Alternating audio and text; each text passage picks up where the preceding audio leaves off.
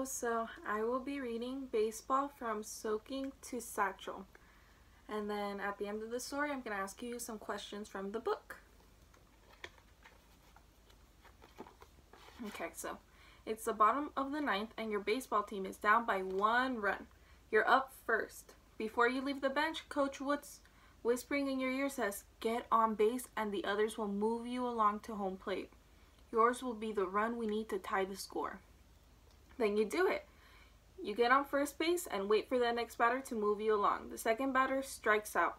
Then the third batter comes up. He hits a ground ball and is tagged out at first. You move on to second base. You wonder whether you will get to cross home plate. Maybe, but there are already 2 outs. Suddenly, home plate looks very, very far away. Here's a picture of a baseball field. So here's first base. And then second base is over here, which is where our character is at right now. Baseball begins. If you think about when baseball first began, that seems far away too. Baseball was first played in the United States in the mid-1800s. However, a game very much like it was played long before that. That game was called rounders, and it was played in England as early as the 1600s. As in baseball, a rounders players had to hit a ball with the bat and then move around the bases. That much was the same as baseball today. But one big difference was the way fielders put out base runners. They did not try to tag them. Instead, they threw the ball at the runners. If the ball hit the runner, he was out. This was called soaking or plugging the runner. Here's a picture.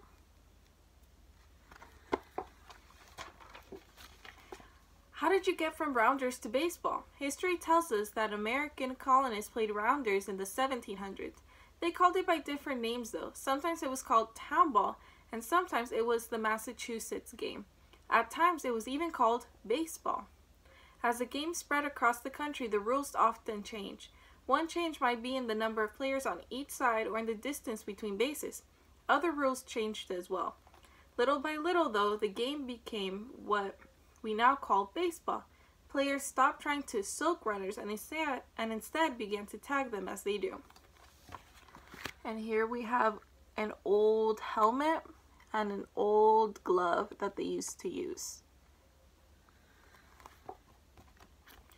Even though we have always known about rounders, not everyone was convinced that rounders was the origin of baseball.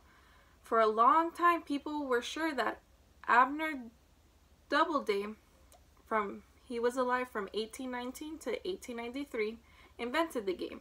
A man named Abner Graves grew up with Abner Doubleday, and after Doubleday died, Graves wrote a letter in which he said that he had been there the day Doubleday invented baseball in Cooperstown, New York in 1839.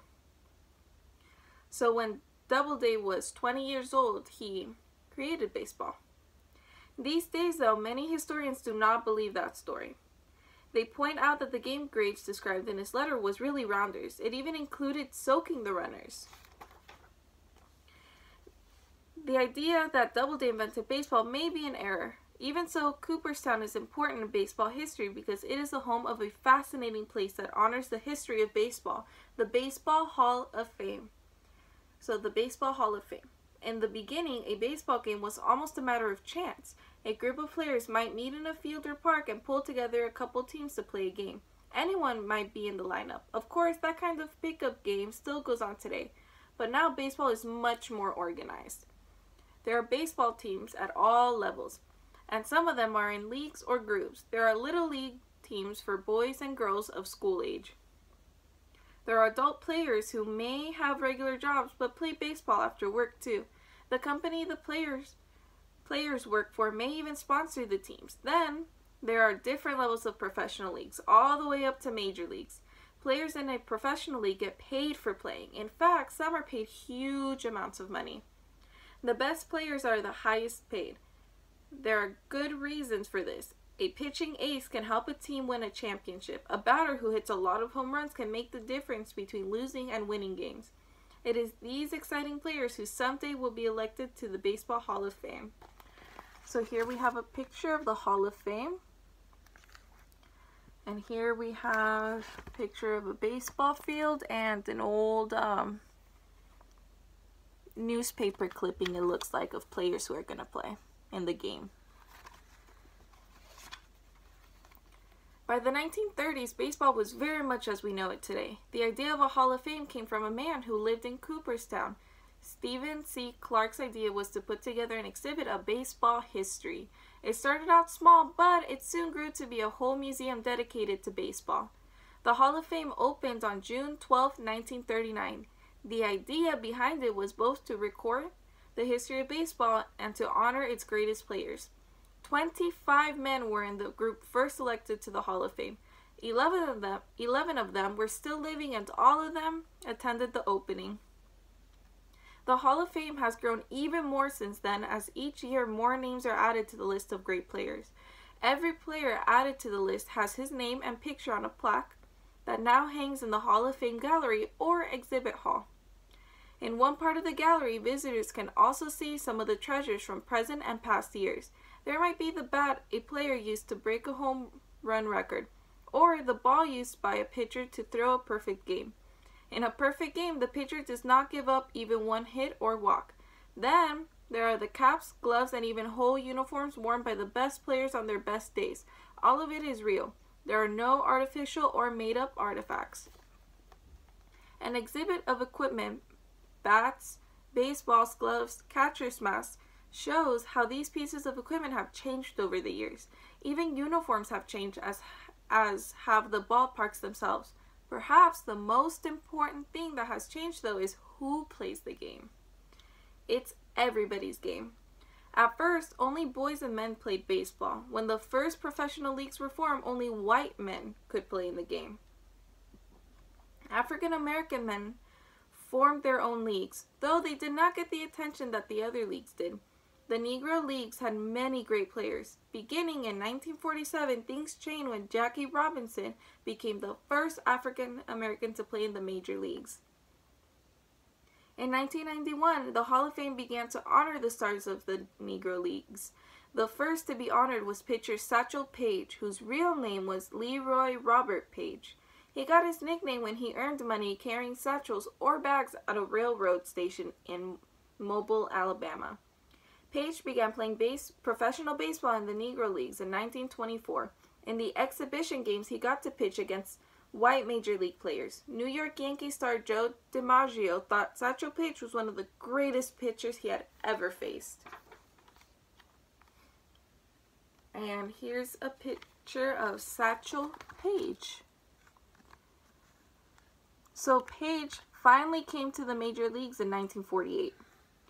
He was much older than the other players were, but he still helped the Cleveland Indians win the pennant and then the World Series that year.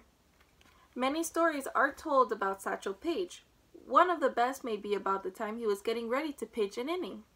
Instead of worrying about the other teams getting hits, Paige pulled in all his outfielders and had them sit behind him. It was his way of saying that no one was going to hit a ball off his pitches.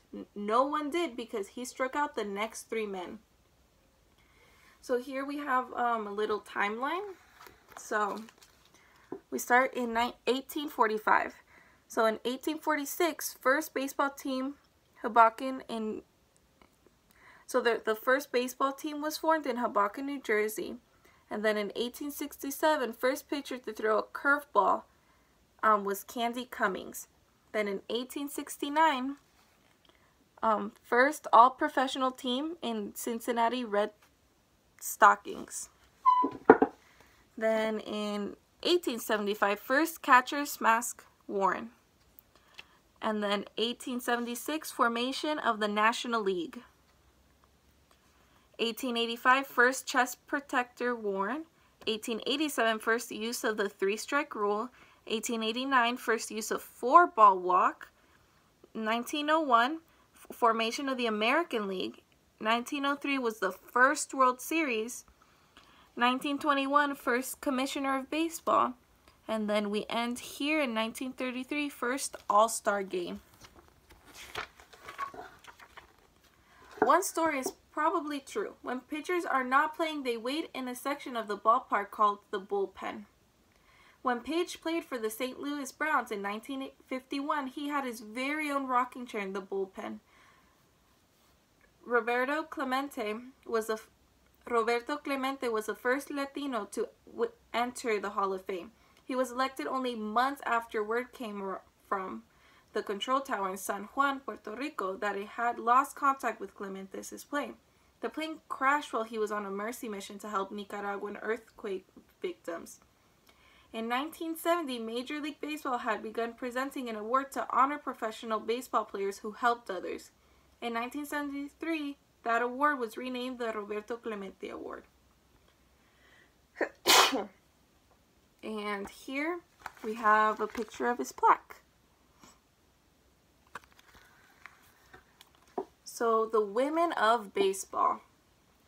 There's a special exhibit in the Hall of Fame called Women in Baseball. It tells the story of a league that made its own history called the All-American Girls Baseball League. During World War II, many ball players served in the armed forces. So many men had left baseball that it seemed the season might be canceled.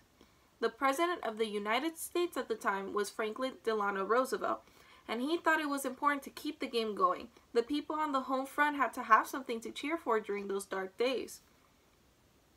Women had played softball for years. Now the best players were asked to form a league that would play baseball using men's baseball rules. The first season was in 1943, and by 1946, 8 teams were playing 110 games a season.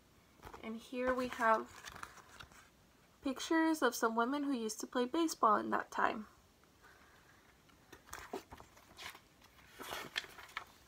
The last game of the All-American Girls Professional Baseball League was played in 1954. In 1988, a plaque with the names of 550 women of the league was placed in the Hall of Fame. Baseball worldwide. Even those people who don't follow baseball season know about the World Series. These important games are held every fall. They alternate between the ballparks of 2 teams that are the National and American League champions. The first team to win 4 games is the world champion. Here we have a picture of a baseball game. There are so many people, though, who would question the title of world champion because so far, at least, the entire baseball world does not take part in the World Series. We know that baseball began in the eastern part of the United States in the 1800s. The game of rounders probably crossed the ocean from England even earlier than that. Since then, baseball had crossed many oceans so that today it is played all over the world. You'll find baseball very far away from Cooperstown in such countries as Japan, Italy, and South Africa. Closer to home, baseball is a major professional sport in Canada and Latin America. Many players cross the oceans too. Baseball players from the United States might play a second season in Japan, and Japanese and Korean players come to the United States to play. Scouts look for players in countries such as the Dominican Republic, Cuba, and Venezuela. There are 2 major league teams in Canada.